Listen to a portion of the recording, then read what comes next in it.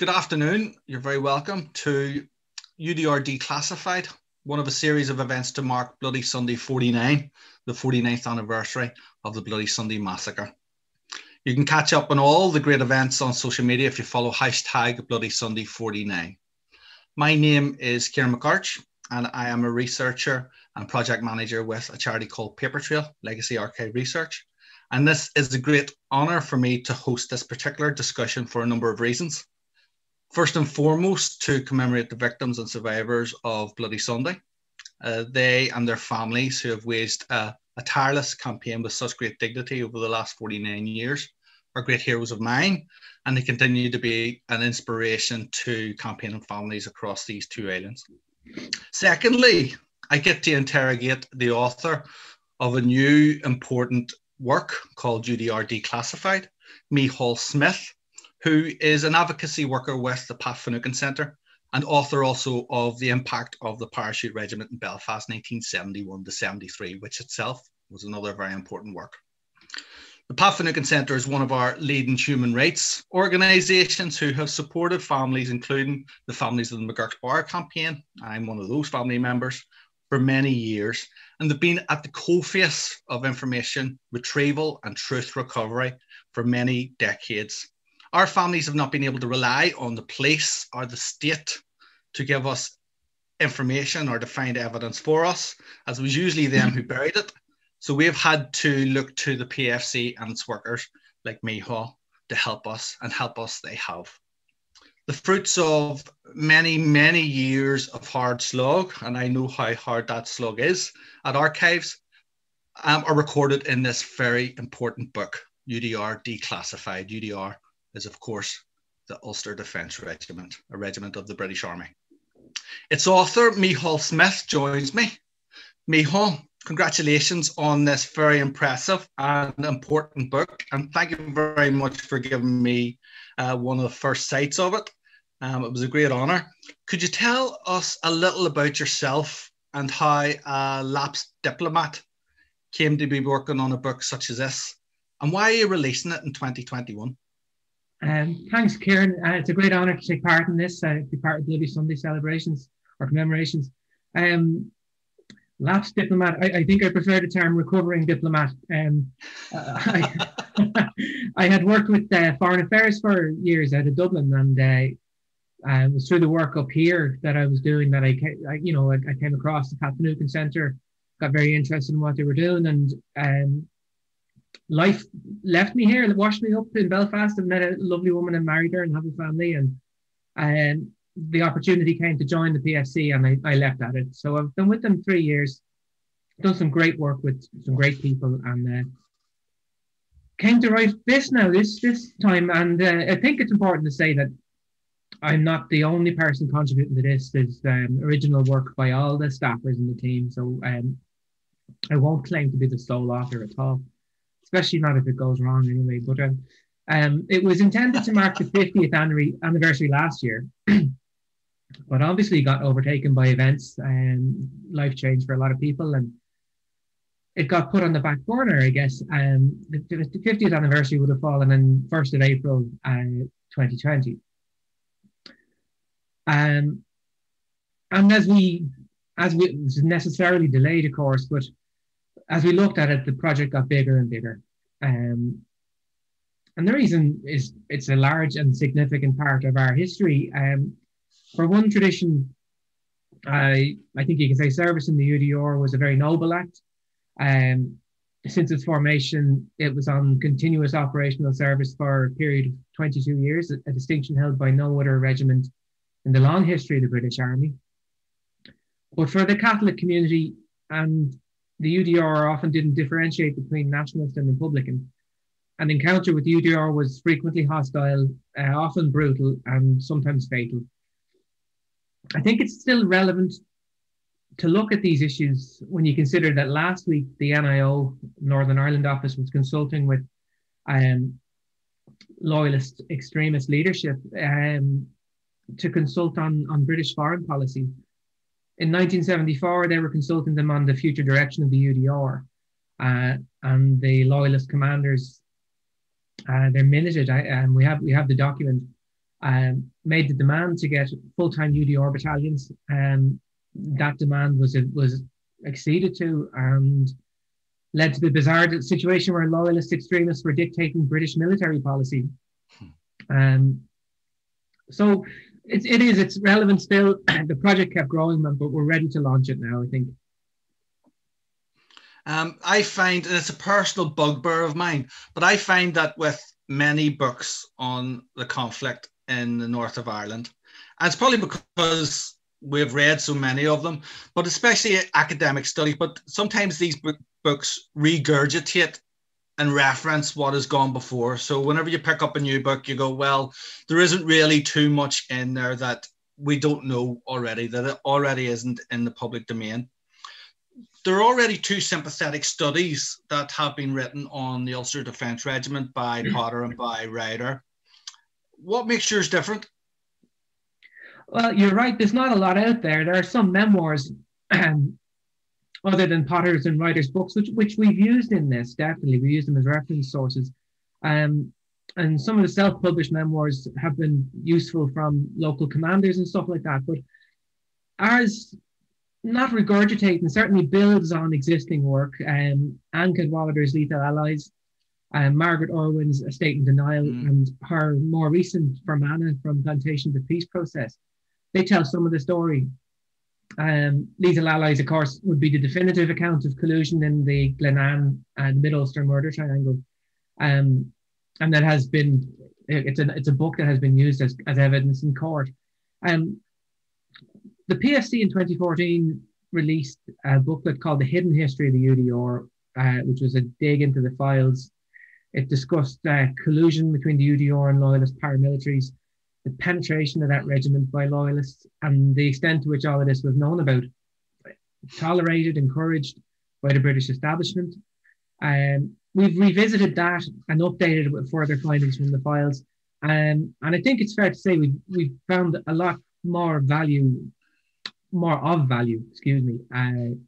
in the years since. So 2014 to 2021, that's 7 years more digging, and PSC and JFF staff, past and present, contributed to this. So it's a much more comprehensive look at the issues than has been there before. We want to talk about the background to the UDR, its predecessors, the tradition it came from. We're trying to show it in context. I think it's very important always to set policy in an international context and look at it perhaps in the British colonial context, certainly. We wanted to reflect the experience of those who served in the UDR and to acknowledge their losses indeed. But we also want to show the range of illegal, collusive and murderous acts of some of its number. And as ever, attempt to understand it in the context of British colonial military practice. I mean, you've touched on some of those key points for me there. An important point that you also raised in the book, and you've touched upon it already, speaking with you, is that, and I had occasion to go back and check the numbers and to check how many people served during the UDR and what have you. I mean, the vast majority, it should be noted, and you do note that of UDR members weren't involved in criminality and were not members of extremist organisations. There were young men and women who joined for a number of reasons, including protection of their local community, protection of their country. And if you look at the likes of lost lives, even though that a figure of around about 206 would be given for how many members of the UDR were killed during the conflict, there were many more then that were killed who were former members of the Ulster Defence Regiment that were allegedly targeted because of that reason. But I went back and I double checked the correct Roll of Honour, which records from British military sources, not necessarily the official version of how many people killed, but it has an increase of around about 40% on the total number of British armed force casualties during the conflict that were killed. And I looked at the numbers for the Ulster Defence Regiment, and there were nearly 3 times as many that aren't officially recognised as such because they were not killed in IRA attacks, for example. But this number amounted to around about 570 serving UDR that were killed through the likes of road traffic accidents with guns, dare I say even suicide as well. But the key point is that these men and women would not have died, regardless of the reasons, only for the conflict situation here. And I think it's good within the book that you do recognise the massive human toll, and even researchers of the conflict don't recognise, even with the official figures, how much of a human toll it actually took, and specifically then, of course, on one community, which we'll touch on why that was the case a wee bit later on. Now, there was many hundreds and thousands more that were badly injured as well. And then if you multiply that again by their family members that were gravely impacted by the conflict too, you're talking thousands upon thousands of around about 40,000 people that then served. But, and this is a big but, as the title of your book suggests, and I mean, it's something that I'll be reminding people who, whenever they do pick it up themselves, this is a book about secret British archives. Yeah. This is about the UDR declassified from those archives. So this is very much a book about what the British state thought about the Ulster Defence Regiment. Yeah. What do the archives then tell us? Well, before I get to the archives, just I want to acknowledge that we pay tribute to the people that died in UDR service and numbers that died after. We have to acknowledge that there was a great deal of suffering on all sides of our communities here. And it was very difficult actually to find any kind of, what's the word, consensus, I guess, on the sheer volume of harm that was incurred by UDR people and their families. We wrote a decent chapter on it, I think, to reflect the losses, to reflect the problems that people felt. We wanted to reflect findings by UDR advocacy groups who looked at the ongoing legacy issues that they're still faced by that community, and the difficulties they have in kind of accessing help and support. There's a secrecy about having been in the UDR in many cases. And I think it's very important to acknowledge that it's aside from the British archives, but to get back to the British archives, I guess, a lot of people will know this, that it was acceptable to welcome the UDA into the UDR. I think that we can agree that its purpose was as a militia. That's the context we set it in, was the practice of having a colonial militia in Ireland and abroad, indeed, had always been there. Back to the archives, however, as you say, this is a book about secret British archives and what the British state didn't want us to know at the time, or indeed, if they ever wanted us to know it. We've learned that the UDA was welcomed into the UDR. The UDA was seen as a safety valve, is what they called it, for loyalist extremism. And we set the context of the UDA infiltration of the UDR very much in the terms of a colonial militia. It was a plausibly deniable militia force that was run. I'll share a document here that we had. It's clear that the UDA attracts considerable sympathy for its political aims amongst some UDR soldiers. It's suspected that a minority of UDR soldiers are actually active members of the UDA. But an important consideration for UDR commanders is the maintenance of morale. Soldiers are therefore not to be forced into declaring a political allegiance now, nor are they to be punished simply for being members of the UDA. Here we see, I'm sure that this moderate line towards UDA supporters is the right one in view of the role as a safety valve. In my opinion, it would be unwise to dismiss a member of the UDA from the UDR unless he had committed a military offence. Otherwise, there'd be widespread morale problems.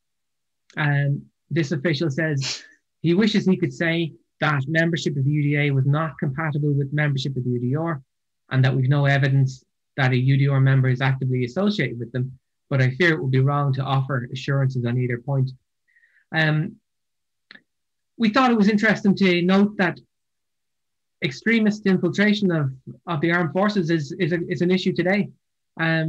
you can see there's Tommy Robinson with British troops.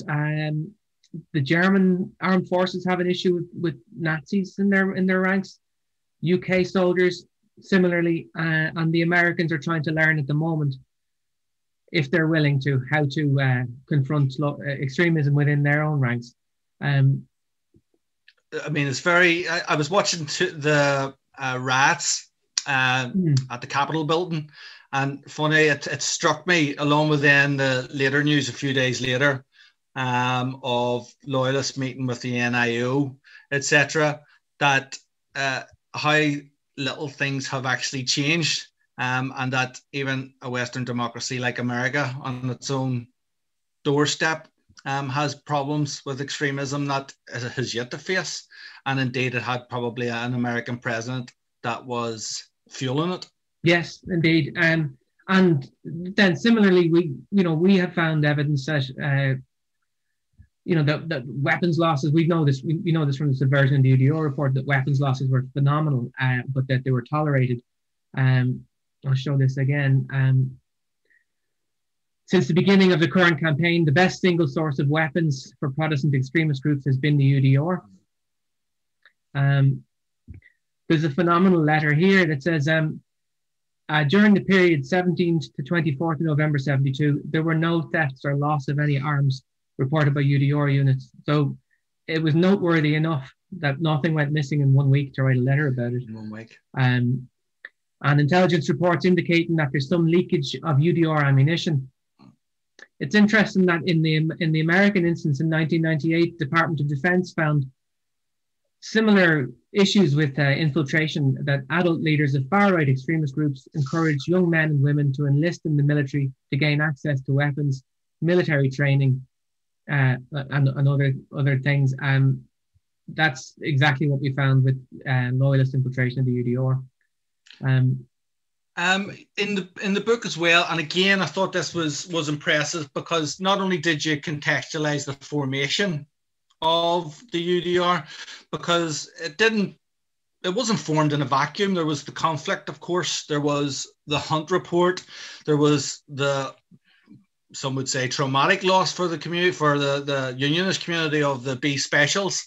But you also correctly position, well, I think correctly, other people may disagree, but I think correctly position the UDR in its wider context and draw the reader right back to yeomanry and to militia.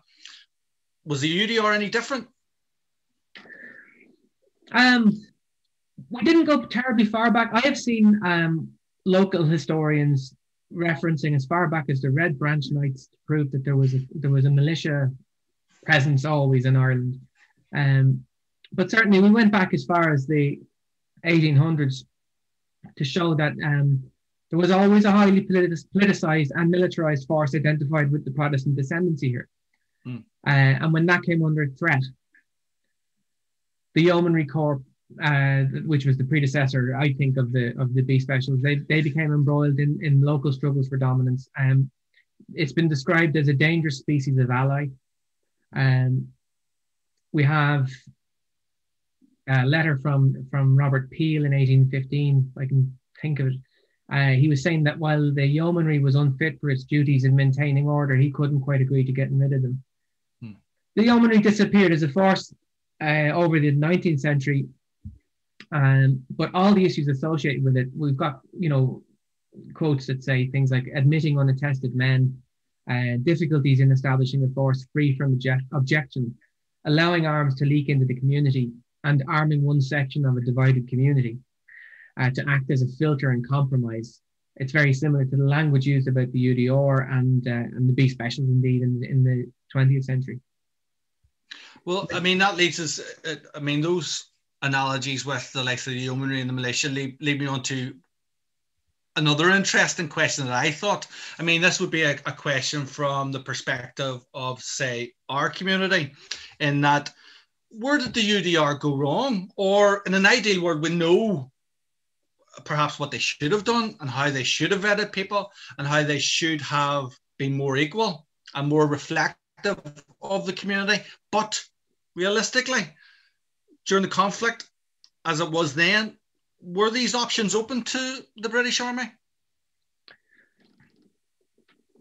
I'm not sure that the ordinary, decent, honourable UDR man ever stood a chance, because the UDR as designed was designed to go as wrong as it did. I think it was a colonial militia force. It had a very lax vetting procedure. The vetting procedure itself was run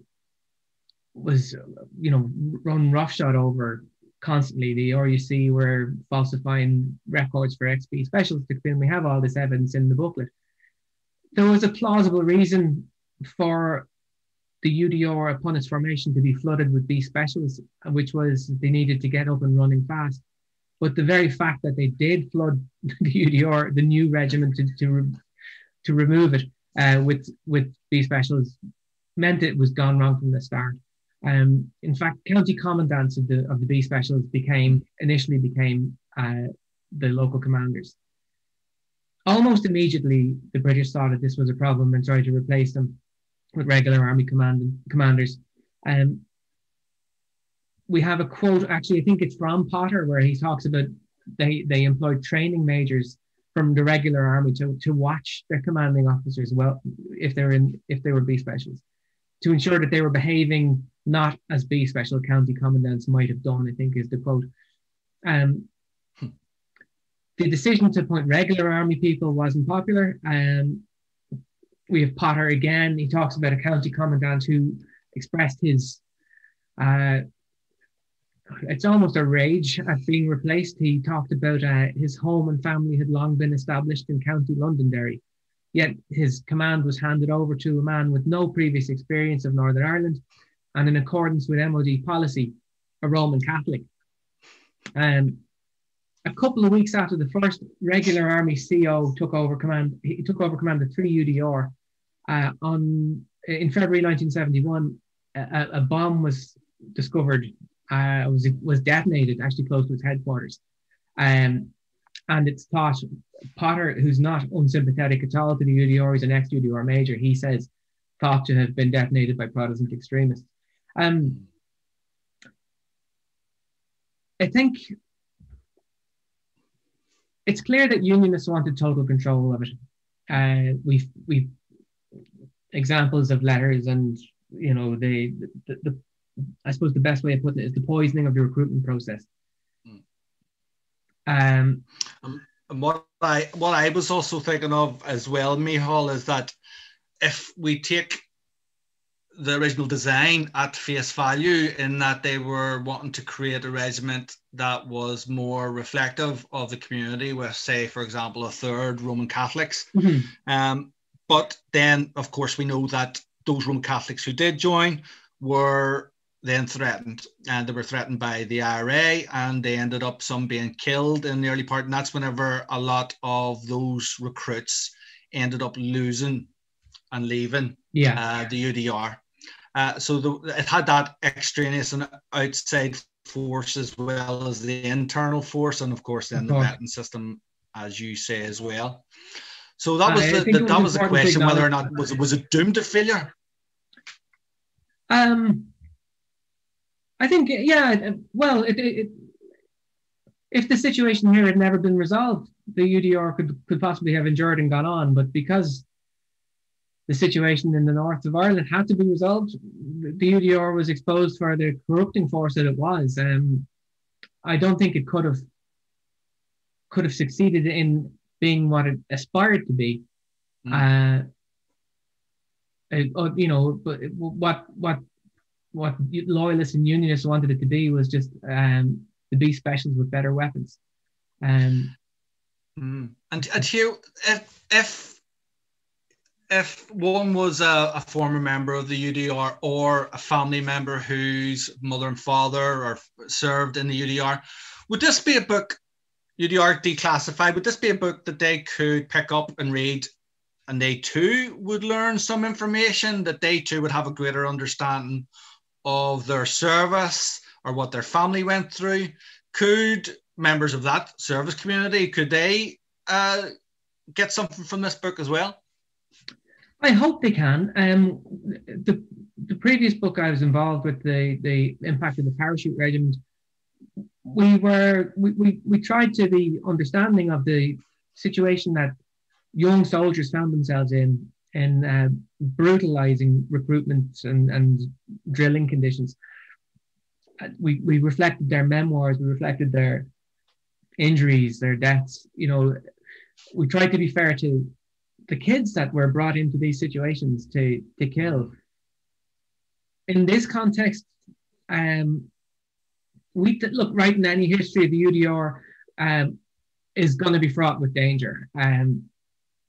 For everybody who served, and for the majority in the Protestant community, they were ordinary men and women who felt they were defending their community.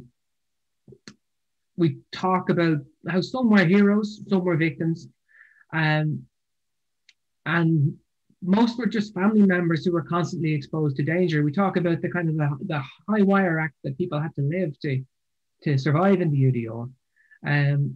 But again, you know, the experience of the Catholic / nationalist Republican community could not have been more different. The interactions with UDR patrols at roadblocks, whatever, were often just filled with fear and anger, and for some a sense of powerlessness. So, you know, there's perspectives to reflect. Were the members of the UDR heroes and victims, or were they sectarian bullies and sometimes deadly colluders? The truth is that they were all of them. They were all of the above. They were ordinary people in an extraordinary situation. And people are complicated. We say that the conflict here drove many people to do things that they would never have done in a normal society. And to be fair to the UDR members, they were as much victims of that as we were. Now, as you know, I share the PFC's, the Finucane Centre's, belief in the importance of archival research. It's the reason why Paper Trail was set up as well. It offers us a greater understanding of the time. We know that archives aren't the whole story. We know sometimes that they can be written to tell lies and to back up a certain story, but they generally do add to our knowledge, whatever that knowledge is. It also tells us a little bit about the context of our own history and what impacted ordinary people's lives. What are the big policy documents within this book, UDR Declassified, that pushes our knowledge of history along, that tells us a little bit more, not only about the UDR, but also about the conflict at that time, that, you know, helps us understand a wee bit more about how the British state saw the UDR and saw the north of Ireland? I think some of the most important stuff we've found recently has been documents that provide a better understanding of exactly how the policy of obscuring UDR members' identity was followed in the course of prosecutions. Just this year, we have found a document that proves that I'm not going to name him, an unnamed member of an associate of the Jackal, Robin Jackson, we discovered now was a member of the UDR, and that was obscured in the court cases. It was just found by one of our colleagues among the declassified files, and it has added another name to that list of UDR personnel and service personnel that were part of the Glenanne gang, and will be added to the investigation into that. I think that's very important. We have evidence of the Secretary of State's knowledge of the level of infiltration. We've evidence of the Prime Minister's knowledge of the level of infiltration and their comfort with that. We've evidence of the prosecution service, the police, legal advisors and the NIO colluding in when UDR members are arrested for various crimes, and there have been a lot of them. We document some things, but the policy had been to hide the fact of their membership, and the anxieties that caused, I think, were fascinating, and we exposed them a little. One of the more important things that we've discovered was to do with the legality of the call out of the UDR initially. This is a new finding, and I think it's one of the more important policy findings from our recent research. We discovered that in May 1981, the Permanent Secretary of the MOD was told that there was a question over whether UDR soldiers on duty were actually legally on duty, because the formal call-out procedures hadn't been followed since the early 70s. It's a complicated enough piece of work, but the implications are that there was a failure to call out the UDR on a permanent basis instead of a voluntary basis, and that has an implication for whether arrests, search operations, etc., carried out by members of the regiment under those protocols were actually legal. So, do I smell a potential test case coming? Yeah, that's what we reckon. Is this the difference between being arrested and being kidnapped then? This could be vast, you know. It's difficult to say at this remove, and with only limited access to official documents. It's hard to judge the importance of the advice, but it might be that an individual wanted to challenge a pre-1981 arrest and could follow this line of evidence. And it's interesting, I think, to note that the MOD successfully kept a lid on this until we discovered the documents in the course of writing this book.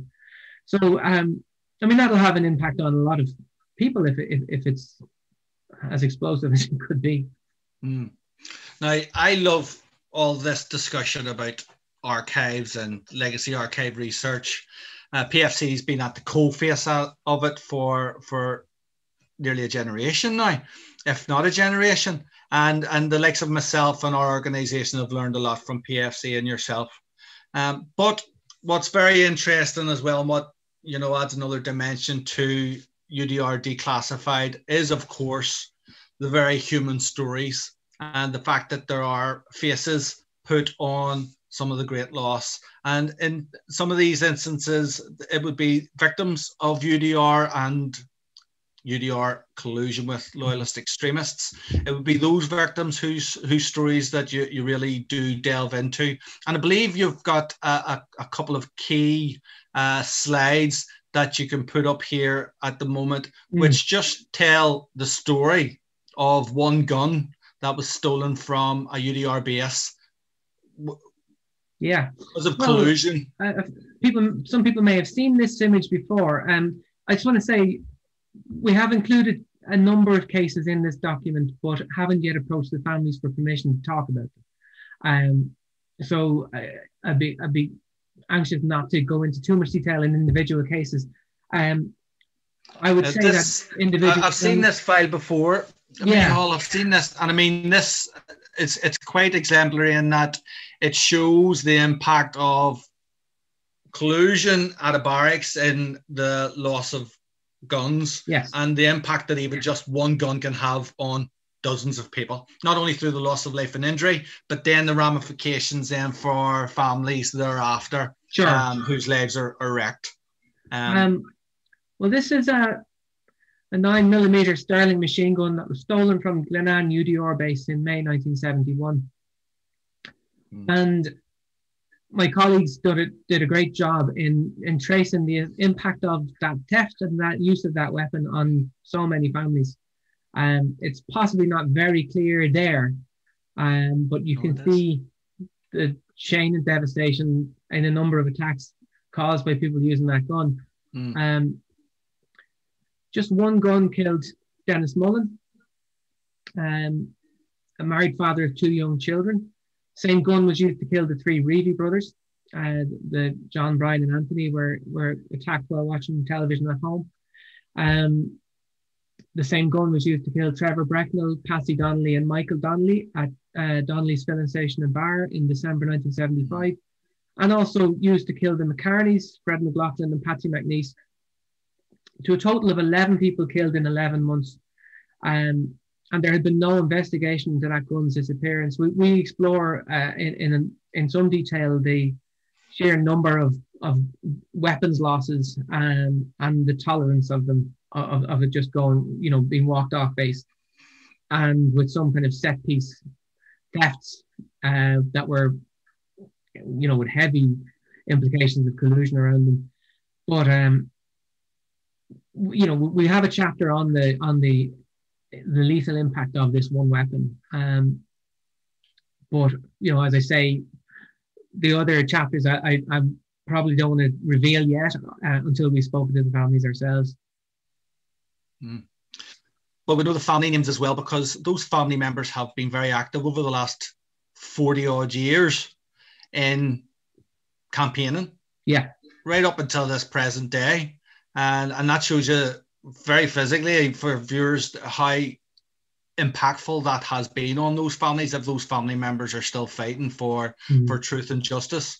Now, legacy archive research is very difficult, and I know that better than anybody. It's okay looking at a book such as yours and thinking, oh, isn't that author needs congratulated on the work that he or she has done.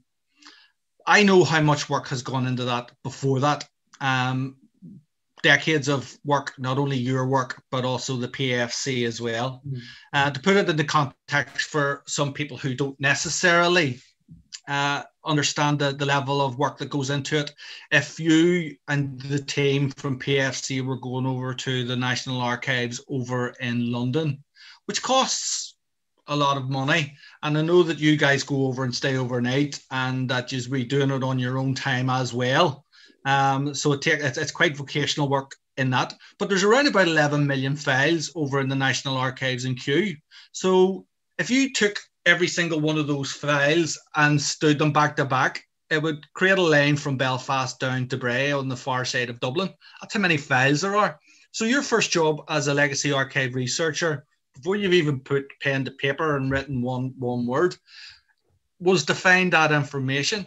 And whenever you go to find that information, we invariably find, unless we're very lucky, and unless there's been an element of human error, we might find that it's heavily redacted. We might find that it's closed. I know that the PFC, like ourselves, have numerous examples of having access to information in files and then those files being closed down behind them. Yeah. Over in the likes of these archives, they have takedown teams. They've got reclassification panels whose job it is to ensure, if needs be, files are taken back down again and reclassified as closed. So other members of the public can't get to that information. Then, of course, we are forever facing the likes of the MOD or the PSNI and its predecessor, RUC, actively trying to stop us from getting information. They will use the Freedom of Information Act to try and stop us getting it. They will use national security. The likes of health and safety and not naming people is no problem. We understand that completely. But it does seem for legacy archive researchers, whenever we do finally fight and get information from the likes of MOD or the police, that is more to do with national shame than it is to do with national security, even whenever names and addresses and personal details are taken out.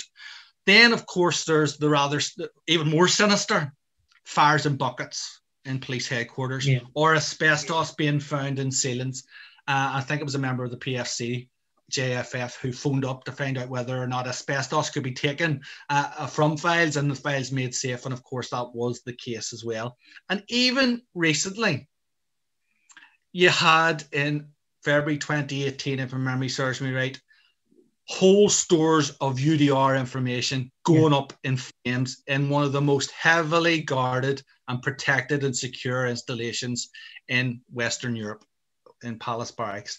And we were told at the time, don't be worrying, it's only pension details, it's nothing to worry about. And it took an FOI from Amnesty, if my memory serves me correct, and my apologies if I'm incorrect, and that, but I think it was Amnesty who did an excellent FOI and asked a simple question: tell me what information has been lost there. And it turns out the information that has been lost could potentially be very important and very basic military logs, which show where and when and who were out on operation in various locations at various times throughout the conflict.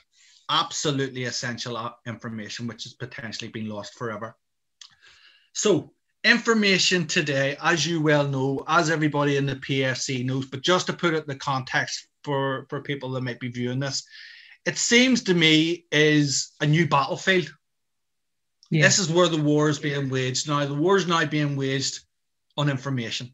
So what can families do to try and protect that information, to try and retrieve it, to try and gather it for evidence in their own cases, like what you have done in UDR Declassified? But what can ordinary people like ourselves, what can we do in this very uneven battle that we're facing? Very good point. Very good points you make about it all. We look at the experience of people in the Ballymurphy inquest or the Kathleen Thompson case, where there's deliberate obfuscation of where soldiers were, who they were. There's social media campaigns to deny evidence, to deny testimony, to fly in the face of court rulings. You have the military and the NIO themselves denying to comply with court rulings. I think one of the things about this project, even up to this week, we're finding new things. We're constantly pruning and probing through these masses of paper and sometimes finding gems, such as that one on the call out ruling or call out protocol. It's difficult work, and it's difficult sometimes. I'm relatively new to this.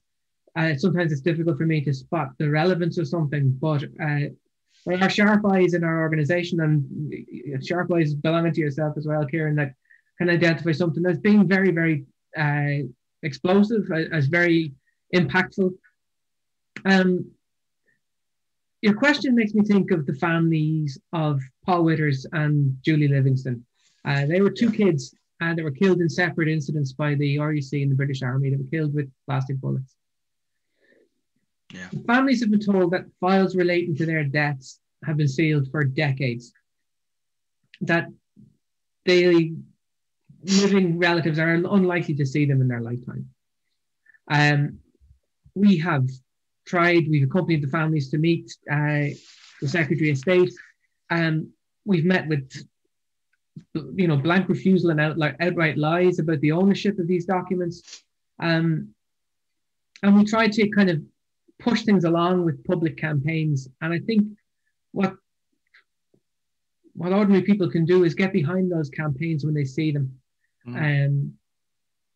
Support the Ballymurphy families during this inquest. Support the families of any. We're going to see it again and again when soldiers are coming up against serious charges, that there'll be attempts to muddy the water. So I would say to families to get behind campaigns by ourselves, by yourself, by other organisations, whenever they see them, and add their names and their voices to calls for information to be released. And just keep working, just keep digging. A friend of mine, a friend of yours as well, I think, once described our work as narrowing the permissible lies.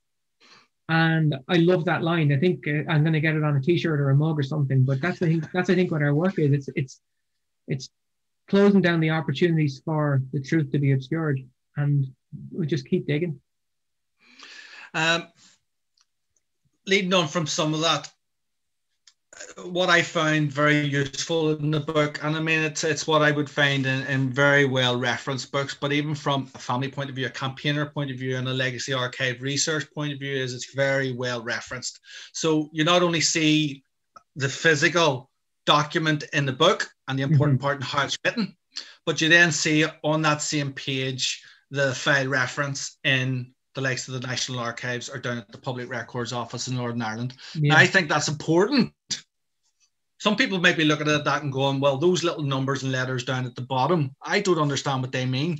But whenever they start that first, whenever they break down the barriers and go into the likes of Prony or go over to the likes of Kew, over to TNA, over to the National Archives, they will then have a reference point, and they will have a catalogue serial number, and they can begin that journey as well. And I mean, what I would tell people who we bring down to archives, and PFC have brought down to archives as well, is that family members family members would know their case better than anybody else. They know better than academics. They know better than charities like ourselves. They know it better than lawyers. They know it better than even the state. They know the intricacies of their own case, and they know what's important, and they have the patience and they have the passion as well. So what is important for me, from my family point of view, whenever reading a book like that, is that there's documents in there that might jump out at people, and they might be thinking about their own case, and they might be thinking, well, if they have a log in there that shows when such and such was arrested, that means they might have a log in there to do with the arrest of somebody that was involved in my mummy or daddy's death or murder. And there's a catalogue reference number. So if ever I'm down at Prony, I can look at that and see what information is in there. And I might be able to track back and track forward and get a specific date for the case that interests me. So, I mean, that's another key reason why I think a book like yours is important, because it tells people the level of information that they will be able to get from public records, even though we know how difficult it is to get that information, even though we know the cards are heavily stacked against ordinary people finding that information and retrieving it, because there's laws. Even though it's supposed to be open government, we know that those laws are designed to stop us from getting that information, or that information has been deliberately kept away from those archives. We take pains to reference everything. For the reason that you said, but also that we can stand over everything that we have evidence for everything that we say. And one of the other key things I wanted to do was to make, as you said, the documents very legible.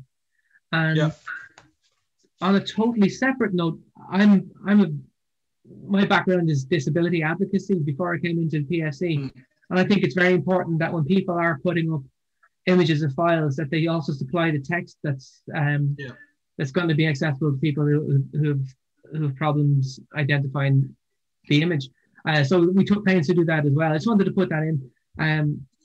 But I do agree with you that the accessibility of the documents is really important to individual family members to be able to see what we're talking about and not just believe us.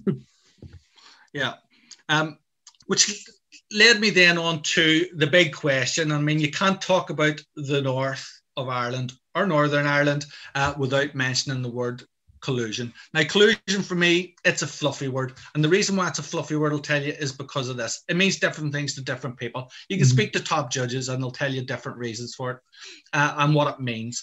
It's not on the statute book. And of course, therein lies the problem, because lawyers can butt antlers for years in court, and we won't be anywhere near to what it actually means.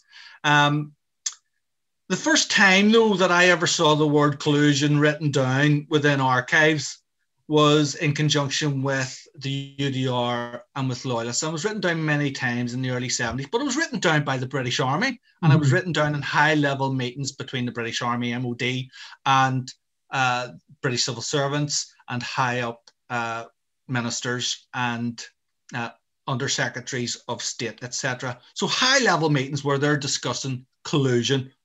Long before that it was ever within a nationalist or Republican lexicon, and many years before, it's the British state that is talking about collusion. Now, the PFC a few years ago found a very, very important British Army paper called Subversion in the UDR, and I always thought that it was very interesting from a loyalist perspective, where they would go, well, it wasn't really collusion. We were just highly successful at infiltrating the UDR. And this paper, Subversion in UDR, goes some way to look at that. But it specifically looks at, if my memory serves me right, 10 UDR, which would have been in North Belfast. And I don't know whether you know, but I'm from that area of the New Lodge, specifically around Thorndale, which would have backed onto the house with McMahon's, where they were murdered in the 20s. But I live beside Gerwood Barracks, and of course, the roads in the shadow of Gerwood Barracks was called Murder Mile, because of the amount of people from my community that were killed along its route. Now, do you think that's accidental? That's called Murder Mile, and there was so many people within my community that were murdered along there? They're slap bang in the middle of it. We have Gerwood Barracks and we have 10 UDR on the streets. The word collusion, as you say, was used as early as 1972 in high-level documents among the British Army and the NIO. I'll share a document there if I can. So that's some documents on weapons thefts where collusion is strongly suspected. Collusion suspected by an unknown member of the unit, or suspected that theft was planned with the collusion of someone else in the unit. We've a scrawled note, an appalling list which lends colour to recent allegations of connivance. It could have been called connivance for the rest of their lives, but the collusion stuck. This memo here was for ministerial attention, where they talk about suspected collusion twice in terms of weapons thefts. The 10 UDR investigation actually began in 1977. We have a number of documents. We have a chapter on it in the booklet, but I think it's interesting to be able to say that again, they talk about how morale in the battalion was being affected.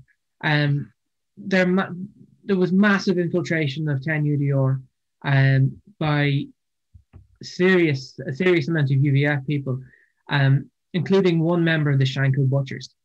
So the army feared that 70 soldiers and 10 UDR were linked to the UVF in Belfast. One of the charges was that UDR personnel were suspected of defrauding the UDR to the tune of £47,000 and redirecting that to the UVF. But also there was investigations that showed that UVF members were openly frequenting and fraternizing at the Girdwood Barracks mess and social club.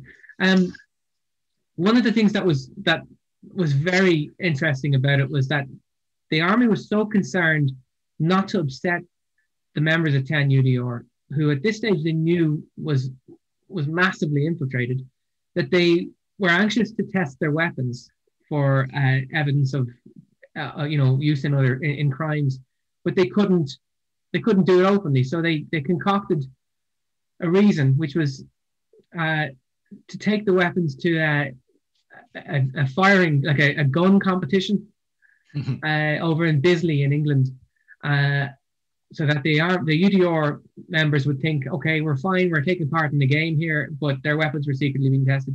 There was a genuine fear of the UVF in that gang, and the fear was justified. What it shows us is that subversion was still widespread by 1978. It wasn't just a creature of 72 and 73 when the subversion in the UDR report was written. And it also shows that the initial estimates contained in that subversion document were of penetration by loyalist extremists was far lower than the fact was. So they said, they said in 1975, they said that a small number, around 200 extremists are spread between the 11 battalions of the UDR, thought to have connections, however slight, with extremist organizations. Well, what 1978 showed was that at least 70 members of one battalion had these links. And despite concerns of what they call serious penetration of the battalion by the UVF, which included a member of the Shankill Butchers up around your neck of the woods, the information was withheld from the public and Parliament after a deliberate policy decision was taken. We provide all that evidence in the book. Excuse me. And as we know, that 10 UDR went on to do even more terrible things in the 1980s. And if my memory serves me right from previous PFC research as well, is my memory correct whenever I remember that 10 UDR was the only battalion that was allowed to request to operate in other battalion areas? That's right. We have the document that allows them to volunteer for service in other counties. So we have in Murder Mile, we have 10 UDR, which the files in 73 estimate between 5 to 15% have been are members of loyalist extremist groups as well. And yet they're able to volunteer to operate in other battalion areas across the north, even though they've been heavily infiltrated. Yeah. It's no chilling. wonder. It's chilling to know that, that 10 to 15% estimate, that's 1 in 7, say. So in a mess hall, one of the people around you is a UVF person. And if you didn't know it, then the guy beside you did. So, there was subversion, penetration, whatever you want to call it, but there was certainly tolerance of it as well. There's evidence of people being rooted out, and if people went too far, they were found out and thrown out. But the sheer number of UDR people who were convicted of crimes and had their identities as UDR personnel suppressed, and those, we have evidence that shows the MOD was having difficulty in even compiling the numbers, because so many of the crimes were what they called domestic crimes, I think is the term they used. Like the incidence of criminality within the UDR far exceeded the estimate that there's the correct figure for a normal population, or indeed for the police, or indeed for the rest of the British Army. Yeah, which I think we've covered a lot of bases there, and we've given proper heed to how different members of the community would have viewed UDR. Not only service people, but members of my community as well, who lived under the shadow of 10 UDR. But some people may have thought that the UDR was designed to funnel those local concerns, and the vast majority of members did join to vent those concerns that they had for their local community and the country. Others may say that as far as the criminality of UDR members was concerned, that we now know from UDR Declassified were hidden from the public domain and even from the court, might say that it's a few bad apples, and we hear that argument being made. But others, for example, within the Republican community, may say that elements of the Ulster Defence Regiment and loyalist extremism were run as deniable British military intelligence counter-gangs, a la low-intensity operations by our good friend General Sir Frank Kitson. Where do you sit after all of this research? How far up the ladder did this go? There's certainly evidence that as far up as the Prime Minister knew about the level of penetration. Whatever else you can say about whether they knew how they were being directed, we certainly have evidence that the prosecution service, the police, the NIO, the Ministry of Defence colluded, as I said before, in obscuring the fact of UDR membership when somebody came up against the courts. One fascinating one, I'll share this document, came to light when PFC staffers found interview documents surrounding this a man who killed a Catholic. Turned out in the interview that he had asked the police that were interviewing him, he asked, where am I headed for next? Crumlin Road Jail, they said. And he said, oh, that'll be interesting. The shoe will be on the other foot. Yeah. And it was only through following that comment that our colleagues were able to find that he had worked in the prison service, and then subsequently we found out that he was a UDR person. So the efforts to obscure all of this were fascinating. There's another document here that's worth looking at, where you can see at the top, the Secretary of State's office are aware of it. It comes from the Law and Order Division. This is in 1987. And there was a serving member of the UDR arrested yesterday for his part in the armed robbery of a building society. He was a part-time member of C Company in 7/10 UDR since 1986. He held up the bank, demanded cash, and forced an assistant to write a check, which they took to a nearby bank to cash. The police arrested the pair as they left the bank. He later admitted taking part in 7 separate armed robberies. Now, that's fascinating, the level of ineptitude at robbing a bank and getting a check written for yourself. But what's more interesting, I think, is that G.W. Davies of the Law and Order Division says that McGuinness resigned from the UDR this morning before being charged, and I understand that the police will not be referring to his membership of the security forces. That level of collusion was commonplace. And even our friend Ryder comments on the number of instances of this happening. So, I think it was policy to use the UDR for, as you say, plausible deniability, to do the things perhaps that they didn't want evidence of themselves doing.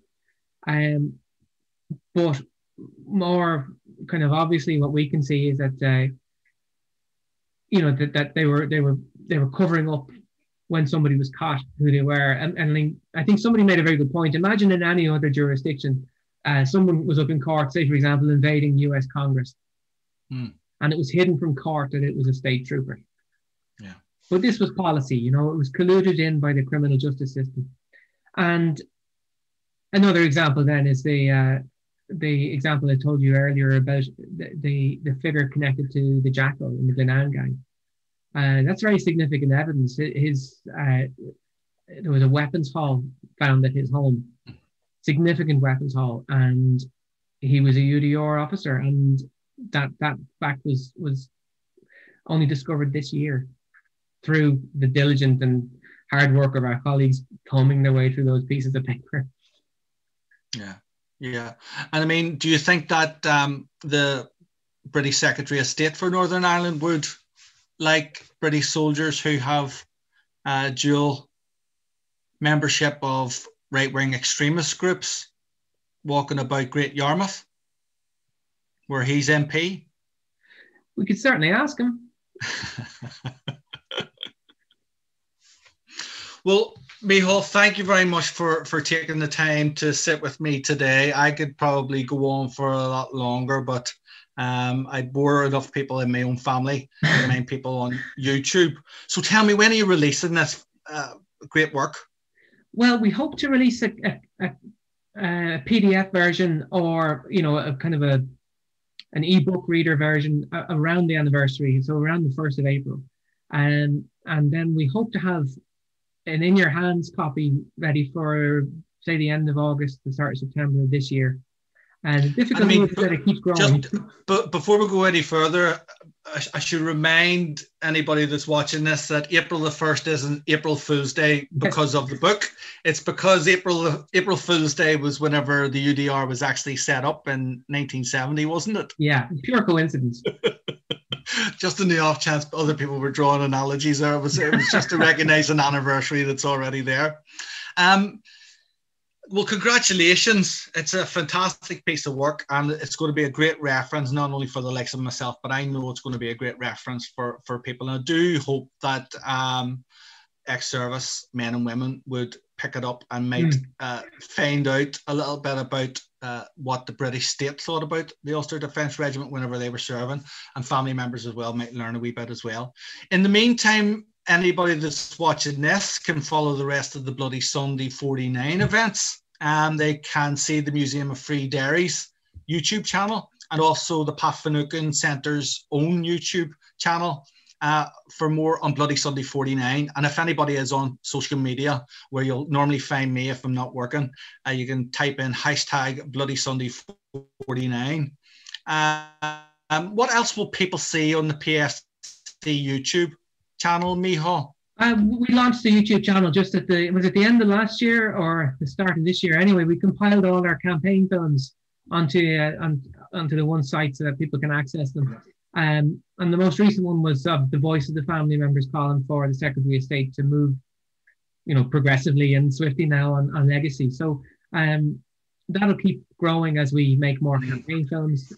So yeah, I'd recommend Finucane Centre YouTube. So our good friend Brandon Lewis then can go online and check out YouTube at PFC and hear those voices. That's a battle in itself, and probably another interview for another day. So it is, Micheál.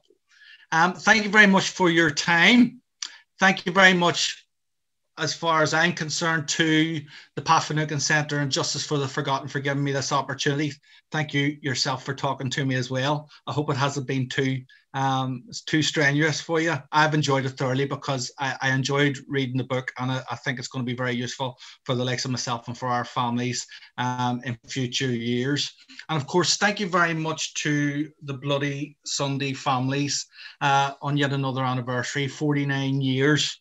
Justice delayed really is justice denied, but the Bloody Sunday families continue to be great inspirations to all of us, and a great inspiration to me as a campaigner, and great inspiration to all the McGurk's Bar family and everybody up in Belfast as well. We look to the Bloody Sunday families and see their dignity, and it teaches us how we should wage our campaigns as well. And of course, thank you very much to all the viewers who took time to watch this. You can pick up any questions with us online on social media. Thank you very much. Thank you.